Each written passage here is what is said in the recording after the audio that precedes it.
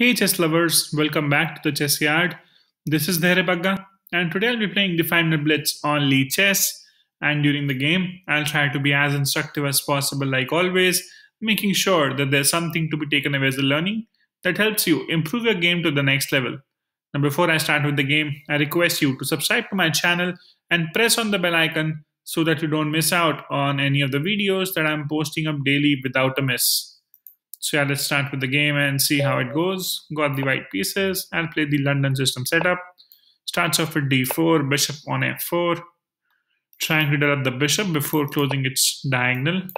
I can play pawn forward, just solidifying the center. Now, move like a6 defend makes you make sure that the bishop cannot come on b5. So anyways, we are planning to place it on d3, the standard position for a bishop in the London system. Then we can go ahead with the knight, trying to go to the center sometime soon. Now opponent tries to pin the knight, and I try to remove the pin straight away. Now this is going to be weak because after he goes back, I take, he takes back with the pawn, and his pawn structure is already ruined here. I can go in with the knight straight away, asking for exchange. And that actually helps me because I can take back with the bishop without spoiling any pawn chain of mine. And now the opponent goes back. I can play pawn forward. That would be very aggressive as well. Or I can maybe go ahead with queen here, attacking the pawn too. And I think this is more dreadful for my opponent right now.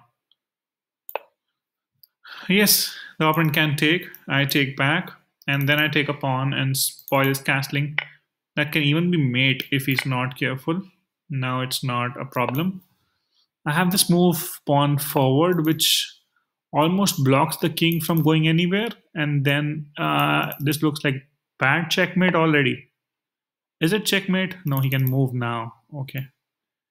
But I'll still give a check. Why not spoil the castling when you have the option to? And I let my queen be there. It's just stopping everything from being developed. And I can develop my knight. Meanwhile, castle either side of the board. Sorry for that. I can play pawn forward and break things open as well. And I think I should do it straight away. Opponent does take. I take back. Can play pawn forward as well if I feel like. Then opponent takes, and I win the rook. If he doesn't take, I take, he takes. Things can look different. So let's not take a chance on that.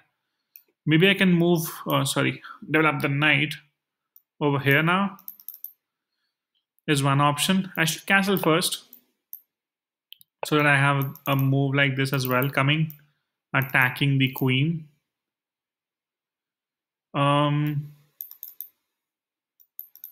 I'm still wondering how is pawn forward. I think it's fine for now. Doesn't trouble me much. If my opponent cannot take simply. And even I don't want to take the pawn. Otherwise he gets freed up. Now I can actually take and take on the rook as well. That would mean a free pawn. Or maybe I can double up the rooks. I can go here as well with the knight. I have so much options. Let's go with the knight first. Attacking the queen, attacking a pawn, threatening a center pawn as well. The best move here for my opponent would be queen to c6, I think. Otherwise, he loses the center pawn or this pawn. Let's see, where does my opponent go? This looks bad. Goes to the wrong square, I would say, because I can take now. And then this is coming. I can take with the rook as well. Jesus, I just spoiled his life with this game, at least. That's a checker as well. That can be interesting because if he goes back, then it's a mate. Sneaky mate around. If he goes up, then we will think what happens. But for the time being, he saves a pawn. I'll give a check to begin with. If he goes down, that's mate. If he doesn't and goes up, which would happen, what options do I have now is something I need to check. Maybe I can get my queen active and then checkmate. How is he saving this mate? I'm still wondering. If queen comes in between, I can even get my rook in between. Now that won't work. Then I have to find something else. Oh no. Um, it's compelling though. I can go back now. Let's go here maybe. Attacking the. Ah, this looks nice. That can be a discovered check on the king once I move my knight anywhere I like. Maybe like this. I can keep it anywhere I want. Can keep it here as well, attacking the queen. Oh, that would be nice. If he doesn't move his king, which is the only square right now, on a dark square. And if he does, what are we doing? Okay, he does. I'm certainly not going here. And I can take this maybe. Should I? Should I not? How is pawn forward? Doesn't work. Oh, maybe I have an idea. I go here. Then I take this. And then I take his queen. Does it work? I think it does work. But why do I have to give my knight for that? I can do that without giving my knight as well. Let's go here. And if he plays pawn forward, trying to stop taking me from this pawn, I have this coming as well. And for now, I'll take this and then the queen. Opponent can resign. Actually, should have long back. This game was never going his way. And now where does he go? Only square. I'll take this as well. He can get bishop up. And I can give a check. And let's see where he goes. And I'll take this now. He resigns. Saves himself from a further hell of humiliation, I would say, because that was about to be mated anyway. Let's analyze where did he go wrong. So I was playing the London system, regular stuff. Didn't change much, just the basics where your pieces have to be. And then I played pawn forward, asking him to take, which he denies. I think that was the major fallback, because then I could push my pawns forward, then ruin his pawn structure, then go on ahead with the knight, taking with the bishop. He goes back, trying to exchange the bishop, right move there, queen to c2. He does take, and I take back. And I can give a check first, so I can play pawn forward. I chose pawn forward first. Difference was not there much because, again, we would have followed the same steps and he goes back to the safety more so. But the way I played, I first made sure that I am...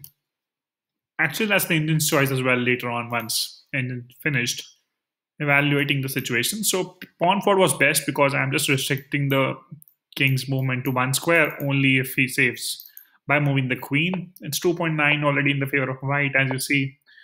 And then developing the knight, right moves again, trying to push pawn forward, taking on, and then castling. I played nearly perfect in this game. I should probably check how much centipede loss was there as well.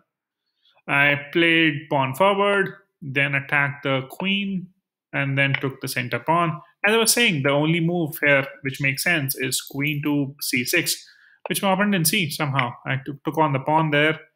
Then he goes ahead, and I gave a check, pushing him. Oh, actually, he had this better move here.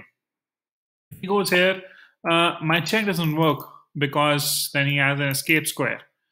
So yeah, that could have been nice, but instead my opponent chose to come up in the game, which even I expected him to. And then I went with queen onto f5, and he tries to exchange queens, which of course I denied. Was in no mood to exchange queens when I'm winning. Yes, I thought of this move as well, that I should just go ahead with my knight, sacrificing it. The idea is simple. After my opponent does take this, and I'll take this, and then he goes back. I can take the queen, or I can give a check. And he comes back to defend, and I don't have to take the queen, of course.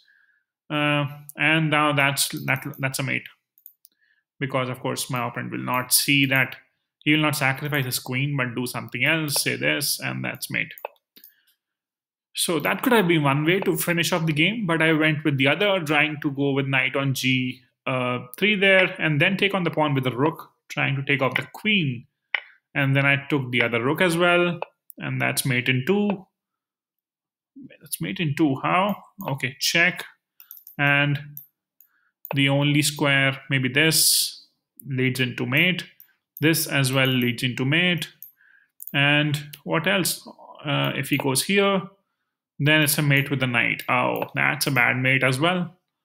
Anyway, it was supposed to end, and thankfully he resigned because I didn't have to find a mate there. Anyway, I hope you like the video. Do let me know your feedback. Keep watching and sharing. Do subscribe to the channel if you haven't already by now to watch these interesting videos on a daily basis. Thank you so much for your time. Take care. Bye-bye.